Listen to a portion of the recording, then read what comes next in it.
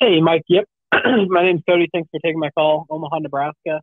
Um, the quick question is around the ever revolving topic of employees. Hmm. Specifically today, I won't get into the rest of it, but just drama. Yeah. It seems like even the guys that I do have that stick around for days to weeks to months on end, just very dramatic. Problems with other guys, sometimes going to, jail, not real serious stuff, but disruptions in the business and stuff. Hmm. Online from the computer, looking at your videos and other folks that are more polished, it just looks like a different caliber of person that they're hiring or you're hiring. Like what I would call professionals and less dramatic, not to be personal to anybody, but less drama and just more, hey, we're here for business, we're here to work, we're here to make a living, that more polished employee. So, I mean, what's your recommendation on how to weed out and get more of that direction of, we're professionals, we're trying to do good work, we're here to work as a team and build this business rather than, I'm the $20 an hour trim guy that goes to prison once every 3 months and is just a disruption to the business. Yeah. Like I think the first thing is you got to realize that you're judging yourself based upon your competitors. And most of us look at our competitors through rose-colored glasses as if everything they're doing is working when you just don't get to see all the drama that's happening at their place, right? And same thing with like even you look at someone like myself, like, oh, they have it buttoned down. It's like, no, we still deal with drama, lots of it. It's just a matter of that's not what you show to the public. And same thing to your competitors. They're not advertising their dirty laundry either. So just realize it's happening in every organization. Even if you look at, the best of the best businesses ever, and they're hiring people for $200,000 a year, there's still drama, just different types of drama, right? You got infidelity happening in the office. You got people doing, coming to work on drugs. Like you got weird stuff still happening. It's just a different type of drama, right? You can have, a bunch of women and have all sorts of drama happening, right? Different type of drama than you're going to have with a bunch of dudes that are working hard on drugs, doing smoking, doing whatever, coming to work on a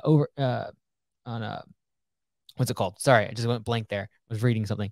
Hung over. Those are just different problems, different types of drama, right? So you're gonna have drama regardless. Every single business has drama. That's the first thing to realize. Your competitors, they have just as much, if not more, drama than you. I have drama. Everyone has drama. All right. It's just that most of the time, drama you don't talk about. Like I can't talk about the employees that this week have medical issues, family issues, people that have or have debt issues. Like I can't talk about any of that, but I have to have those conversations with every single employee, right? So it's just something that talk about. It's not public. So that's the first thing. Number one, very, very important. We always look at our competitors through rose-colored glasses as if their businesses are so good and perfect. Secondly, I would say as you grow the business, you do get a little bit more brand authority because you're getting people that are coming into the business mostly from referrals from your existing crew. So if you have good guys, they're bringing other good guys to come work for you. As well as when you have applicants constantly coming in, you are able to weed out your bottom performers. And it's the same thing like customers with raising prices. When it comes to your team, if you have low performers, as long as you get a lot of applicants coming in, you're able to replace the lowest performing employees with the new applicants that are really well qualified and really good. So what I would say is double down on your trying to get more applicants, double down on your hiring process, double down on getting more people in the door for applications, because it'll put pressure on people to either perform or they're going to get cut. People will get complacent and there'll be more drama in environments like, hey, as long as you just show up to work, you got yourself a job.